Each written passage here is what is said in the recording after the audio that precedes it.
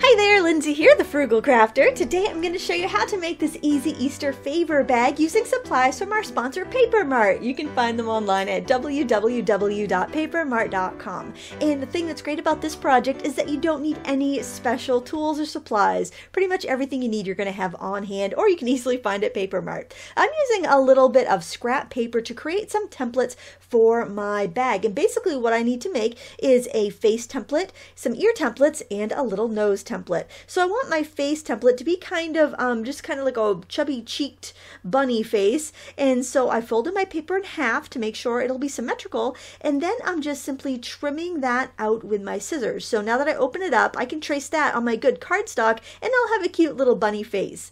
Now I'm going to do the same thing for my ears. So what I'm going to do is grab a pencil and sketch on a couple ovals. I'm going to want bigger ovals that I can cut out of white paper to be the outside of the bunny ears, and then smaller ovals that I can cut out of pink paper to be the inner part of the ears. And while I'm at it, I'm also going to cut out a little triangle to be the bunny nose. Now you're probably wondering why I don't just sketch this on the paper itself. Well, I'm going to do this so that I can make sure they're symmetrical. And the trick to this is to fold my template in half and cut out one side. So that way both sides will end up being the same. I use this trick all the time because, quite frankly, it's a lot of times easier than getting a die cut out or making up my own die cut design. There, see? Perfect oval. So repeat that with the nose and the other earpiece. Then trace your templates on the cardstock you wish to cut them out from, and don't forget to save those templates for future projects you might want them for. When I cut out the face template, I made sure to leave some extra space behind the bunny face. That way I could fold the template in half and put it over the top of my lunch bag, just so it would look a little neater and be a little more secure.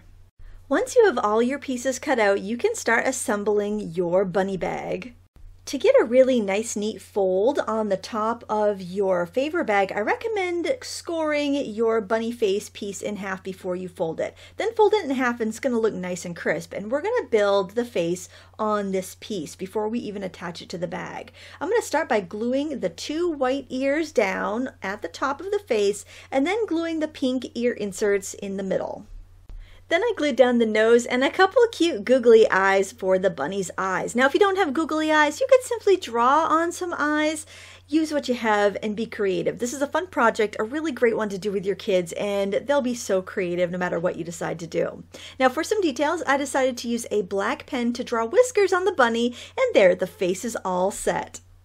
I thought this cute bunny could use a treat, so what I'm going to do is make a carrot, and I started by just kind of fringe cutting the top of a piece of scrap crepe paper, and then just kind of bunching it up to make the greenery from the carrot, and then I cut an orange carrot from a scrap of textured orange paper I had lying around. And then I just glued that to the bag along with the bunny face, and our cute little bunny was done.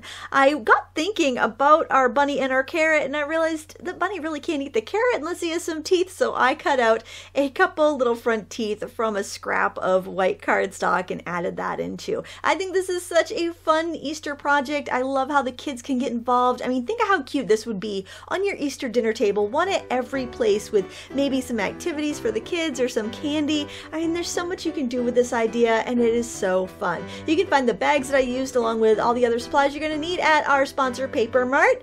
Check them out online at www.papermart.com. Packaging for less. Happy crafting!